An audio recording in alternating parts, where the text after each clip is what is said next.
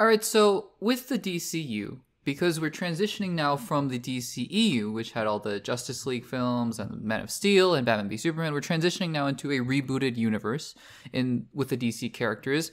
And, you know, I'm very excited for it. I think that there's a lot of potential here with Brave and the Bold, Paradise Lost, Superman, Creature Commandos, maybe a little less excited. But, you know, I think there's a lot of potential here with the new universe. But one question that if you've been watching the channel, listening to the podcasts for a while, you'll know has been on my mind is, what parts of the old DCEU are canon to the new DCU? I think actually, you know, one might be tempted to say, well, surely none of it, because it's a reboot, right? It's a rebooted universe. We're getting a whole new Superman. That question, though, has been a little bit more in the gray area than I think a lot of us may have anticipated. And I think the reason is because James Gunn did a lot in the post-Snyder Cut version of the DCEU. He did, you know, the Suicide Squad, he did Peacemaker, but also, if you guys remember, the characters from Peacemaker, including Harcourt and Economos, showed up in Black Adam and also showed up at the end of Shazam! Fury of the Gods to recruit Shazam to the Justice Society. So James Gunn had a lot of, I guess, creative liberties within the end of the DCEU. And obviously he took over right as they were releasing the final 4 projects, right? Which were Shazam! Fury of the Gods, which was Blue Beetle, The Flash, and then obviously Aquaman and the Lost Kingdom. And so it's interesting because, you know, with the announcement of the slate of the new DCU, there were a lot of projects that had reprising roles from actors from the previous regime, from the previous DCEU. It's really interesting also because, I mean, right out of the gate, we're getting Creature Commandos, which is basically Suicide Squad 2, or 3, I guess, depending on but, you know, James Gunn Suicide Squad 2, Superman, you know, that's a break, but then we get Peacemaker Season 2, literally Season 2, Peacemaker Season 2, and then we're also getting a Waller series, apparently, at some point.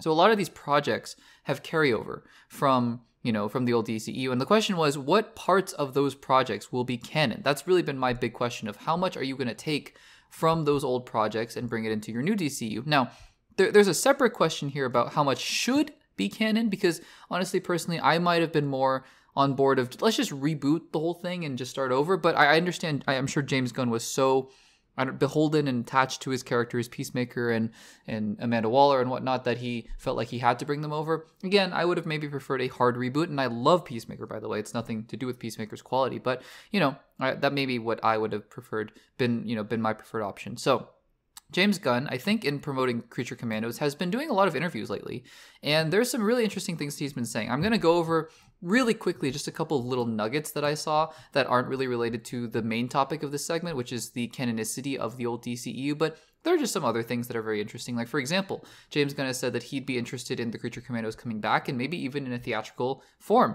And I think that, you know, he's implied before that he wouldn't be opposed to even doing animated theatrical films as well. So yeah, Creature Commandos, if it goes well, then I'm sure we'll see them again very soon. He's also said there's going to be a lot of other R-rated films coming up in the DCU. That's interesting. And then he's also confirmed that a Superman trailer is not too far away, and he's also confirmed that he will be directing more projects in the DCU. He just hasn't picked which one, and he said something like he has 4 or 5 projects to pick from at this point in time. He says they're doing a lot of things, and so he has a lot to pick from. So that's all interesting. That's all well and good. But now, let's get to the bigger, broader topic here of the canonicity, right? What is canon in the DCU? And he gave an interview where he talked about Peacemaker, talked about season 2 of Peacemaker, and just talked about what storylines are gonna carry over. So I'm gonna read some quotes here, and then we'll talk about it on the other side. So this is an article here that has a lot of the quotes, and it says, the first one says, quote, "Now in Creature Commandos, you'll hear them talk about things that happen in the Suicide Squad or Peacemaker. Well then, those things are automatically become canon in the DCU." Okay. That makes some sense, especially because the character of, you know, they point out the character of Weasel is literally coming back, and also Viola Davis's Amanda Waller is coming back. So makes some sense in that regard if you're doing this, okay? The second quote is, quote, "The truth is almost all of Peacemaker is canon with the exception of Justice League, which we will kind of deal with in the next season next season of Peacemaker." Okay. So that's also interesting. And then let me scroll down. I think those were the only 2 major quotes that I wanted to talk about here. But I think that that's interesting because I think that's what we all kind of suspected is obviously the Justice League cameo. You can't really have Jason Momoa, Ezra Miller, because they're not reprising their roles as Flash and Aquaman. And so that's obviously not going to be canon. But he seems to, well, not seems to think, he is in charge. So he says that basically all of Peacemaker is canon to the DCU. And by extension, he also says the Suicide Squad is canon in the DCU as well.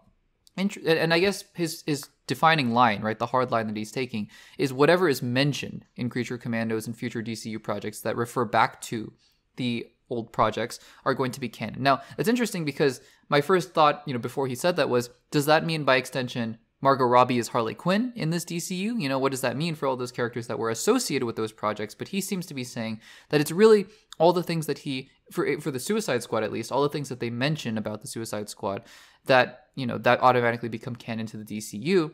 Whereas, for Peacemaker, he seems to be just saying all of Peacemaker is canon except for the Justice League scene, the cameo at the end of that series. Now, again, we can have all these different conversations about whether or not this should be the case, whether or not it should be the case, but I will say it's a little bit confusing because I think that by having this much continuity and carryover, I do wonder, right? Because I know that James Gunn is very confident and committed into the quality of the DCU, and obviously the Suicide Squad and Peacemaker were very well received.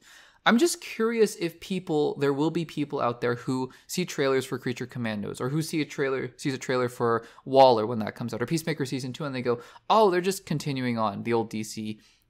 And then they see a new Superman movie and they're like, what is this? Is this the Joker? Kind of like Joker? Is this like the Batman? Is this all different? So I wonder if there's going to be some heavy lifting that James Gunn has to do in order to make this make sense for the general going movie audience. I'd be very curious about that. But anyways, we have our answer. It seems like whatever is mentioned in the new DCU that alludes to the previous projects, the Suicide Squad and Peacemaker in particular, seems to be that, those are going to be canon.